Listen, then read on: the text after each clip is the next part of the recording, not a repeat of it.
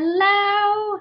I am here to talk to you about setting up income streams in retirement.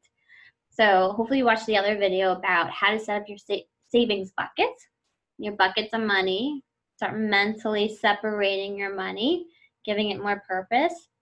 Now you're retired. Congratulations! You're retired. How does it feel? Is it exciting? Well, what I want to talk to you about is how, now that I am retired, how the heck do I set up income streams? Where does that money come from? What should I be thinking about while we do this? Okay, so I'm going to share with you the same worksheet that we talked about to set up savings buckets, because we're going to view your income streams kind of the same way. So happy retirees have 3 to 4 income streams. You've heard me talk about that before.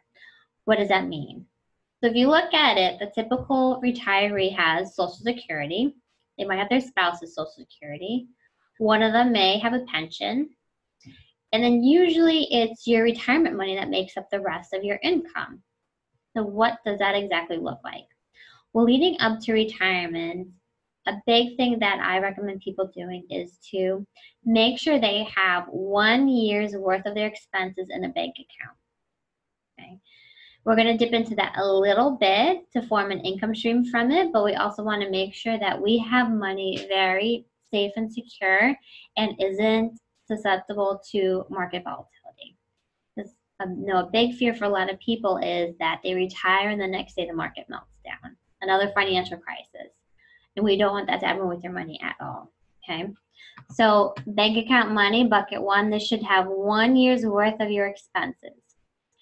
And that's why when we go through your expense worksheet, I don't have you to do that just so you feel guilty about where you're spending your money. I'm doing that so you really get clear on how much money do you need to live on based on your lifestyle today. And then we can see what expenses are going to change, which ones are going to be gone, which ones will be added. Healthcare expenses will be added. Traveling will be added. Those sort of costs, okay? So 1 year money, know exactly how much money you need to live off for 1 year. Bucket 2, this is kind of the next step when you think about investments out of the bank. So the bank is very secure. You're not earning much, but it's very secure and stable. The next bucket, bucket 2, should have probably about 3 to 4 years of your expenses in there. Okay, so if you're living on we'll make it easy, $50,000 a year. In this account, you should have $150,000 to $200,000. And it's not just sitting in reserve bank money. This is money that's maybe in bonds and short-term bonds, very conservative investments, not very risky. If you want to know more about what that is, we'll talk about that on our one-on-one session. I'll educate you on what type of investments we need to be looking at for this. But we have bank money is the first tier, most safe, secure. And then we're going to have short-term bonds. And then we're going to have bonds. And as we move up the ladder from safe to risky assets, the top will be stocks when I refer to things as risky or more aggressive. Okay? Bucket 3. So remember, we were saving into a bucket that was non-retirement money. Well, hopefully you still have this bucket as you hit retirement. And that's good because, and we want to make sure we have money that isn't all in a retirement plan. Why? Because all that money is going to get taxed. It's really nice, really beneficial for you to have some money in retirement that's not going to get taxed. It'll just help you be more tax conscious, more efficient when you're paying your taxes. Okay. So bucket 3 is money that's going to fund your retirement. We're going to set up basically a paycheck out of this account, and it's not going to be all taxed. And there might be some earnings that get taxed, but it's really not going to be much taxed. And it's very liquid, accessible money. And we might set up your income stream from it, or you might just have it there for those one-time larger purchases. I'm going to go to Italy for 2 weeks. I need $20,000. I'm buying a house, and my first house hasn't sold yet, so I'm going to use this for my down payment. Or I'm redoing my kitchen, I need a few 40 grand. Okay, so that's money we'll either set up an income stream for it or just use it for those larger purchases. Fourth bucket, your retirement account money. This bucket is your retirement account. It's your IRA, your 401k, maybe a lump sum pension. And as long as you do a direct rollover with this money into an IRA, this money won't get taxed all at once. What will happen is as you take money out, you take $10,000 out 1 year, you get taxed on that $10,000.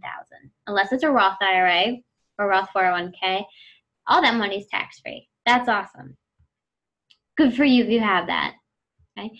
But if it's a traditional IRA or 401k, this money will get taxed to you. And what we typically do is we set up a paycheck for you from this money, and we can withhold for taxes so that you don't have a big tax burden, hopefully at the end of the year, if we do it right. And we consult with your accountant to make sure we have the right withholding. We can do 15, 20, 25% withholding for federal and state. So when you think about it between bucket 3 and bucket 4, we really don't want you to take out more than, 4, 5, maybe 6% of its value each year. And we're going to talk about this again in two sections, but we're looking at the gross amount when you withdraw. So remember I said we can withhold the money in that bucket 4, your 401k, your IRA. When we withhold the money, say you're taking out $4,000, but we withhold about $1,000 for taxes, right? 25%. And you get net $3,000. You forget about that extra $1,000 that we're withholding money for. But we really need to take that into account when we're looking at that 4 to 5% withdrawal rate. So we look at your total assets. So if you had $1 million, 4% would be $40,000.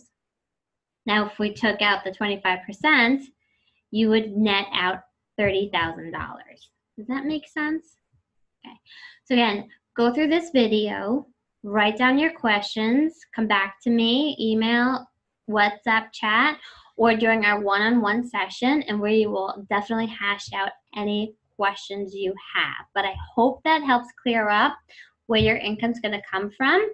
It's going to come from these different buckets that we set up, and based on what your expenses are in retirement, based on what your one-time large expenses will based on which bucket we go into, kind of what is our income plan. But first we need to set up our buckets as we save money. Then we flip into retirement, and now maybe you don't need as much money because you're working part-time. So then we'll look at which bucket do we go into that's going to save you most on taxes now, but especially in retirement. What's going to make most sense? Some people have 90% of their money in a retirement account. Okay, well then that's the bucket that we need to utilize, and we need to think through how much we're going to take out each year based on taxes. Some people have a balance of bucket 3 and bucket 4, and that really helps give us more flexibility on where we're going to take investments from and those sort of things. Another question, which we're going to go into next session, about healthcare costs. So if you're not quite 65 yet, we want to look at how much income you have coming in and how is that going to affect your healthcare and healthcare credits and that type of stuff on the Affordable Care Act and on the exchange. Okay, so I hope this helped clear up some of that stuff. Again, write down your questions, come back to me. That's what I'm here for. I'm going to give you information. I want you to reflect on it, write it down, and then discuss that information with me, with club members, with your spouse. Okay? Thanks for watching.